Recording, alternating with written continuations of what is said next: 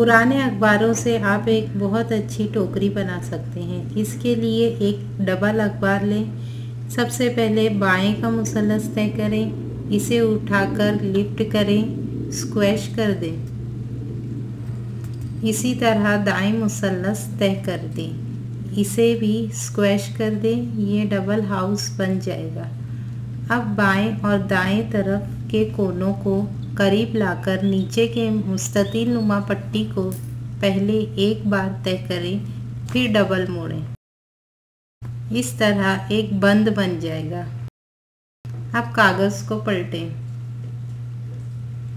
और इसी तरह से बाएं दाएं सिरों को बिल्कुल करीब लाएं और नीचे वाली मुस्ततिल नुमा पट्टी को भी पहले की तरह एक बार फिर दूसरी मर्तबा तय करें। इस तरह से ये भी बंद बन जाएगा। अब आपकी टोकरी लगभग तैयार है।